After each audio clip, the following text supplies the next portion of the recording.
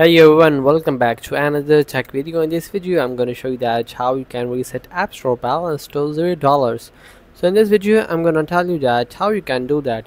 Simply just have to just do some settings to fix that problem in your iPhone, maybe your iPad.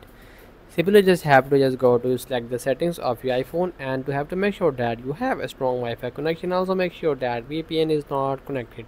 If you have a connected VPN, just tap on the general and just scroll down and just go to the transfer or reset iPhone. Sorry for that, you just have to select a VPN and device management, just tap on that and here just disconnect the VPN from here and simply just have to just go back and just go to the App Store, just tap on that and just go to the Apple account settings and you see there's an option manage payments, just tap on that and here you see that we just add a payment method here, so you just have to just remove all payment methods from here.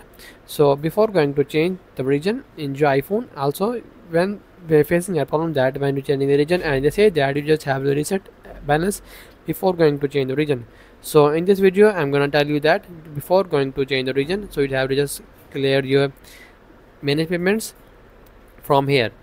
So after just removing the payment methods from here, you just have to go to the region and just change the region if you want that. If you don't want, just don't do it.